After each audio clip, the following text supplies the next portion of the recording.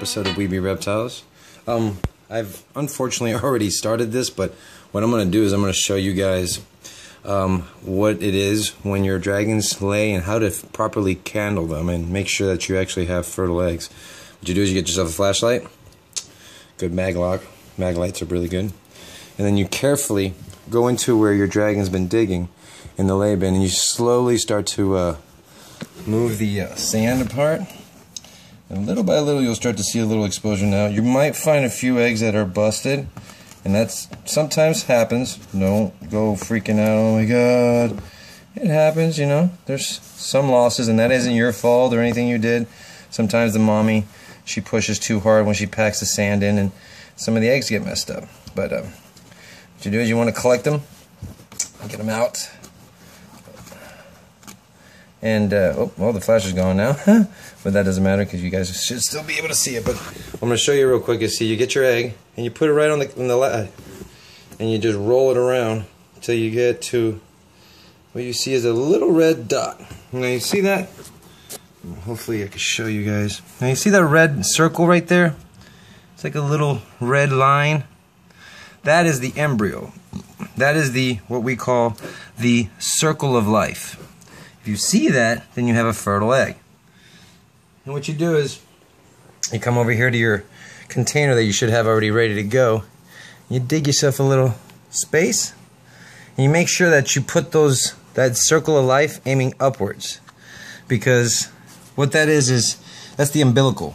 And if the dragons get tangled up in it, it can cause them to suffocate and die. So again, you just put your egg on the flashlight, turn it till you see sorry about that, turn it till you see that big bright red line. You see that? That beautiful line that's called the circle of life. And you bring it over to your little container.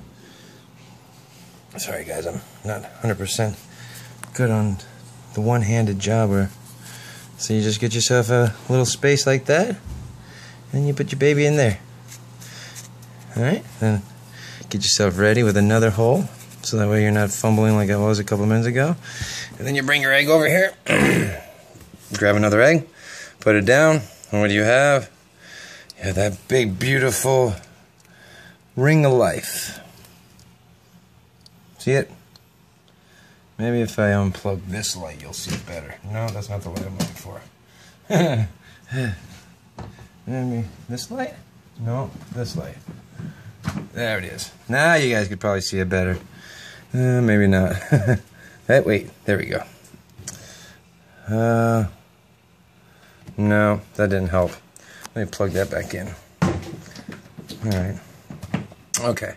Well, either way, you should be able to still see that ring of life. See it right there? See how bright and beautiful it is? That's a great sign. That means you have a healthy... Place it right back inside your container, right? Like I said, with your circle aiming up. Sorry for the pause. I hit the wrong button for a second. And you go back inside your bin. Grab yourself another egg.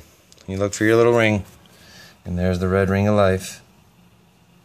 Let's see if I can get focus. Focus. There it is. And the red ring of life. Well, and that's basically what you're looking for. Come over to your container.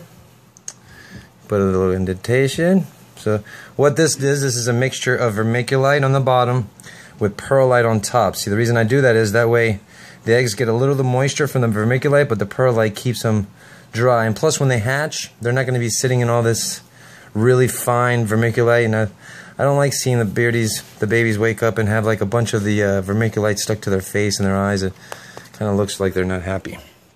And then you come back and you get yourself another egg. You get yourself and you see the little ring of life. You put it inside your pocket. And you continue on until you're done. Give me a second, I'm going to finish up and I'll be right back. And we're done. So in total, she did lay a few infertiles, which, like I said, it's possible. And they were actually a little flattened down. So there's 3 bad, and then we got 1, 2, 3, 4, 5, 6, 7, 8, 9, 10, 11, 12, 13, 14, 15, 16, 17, 18, 19 good. So that's not a bad catch.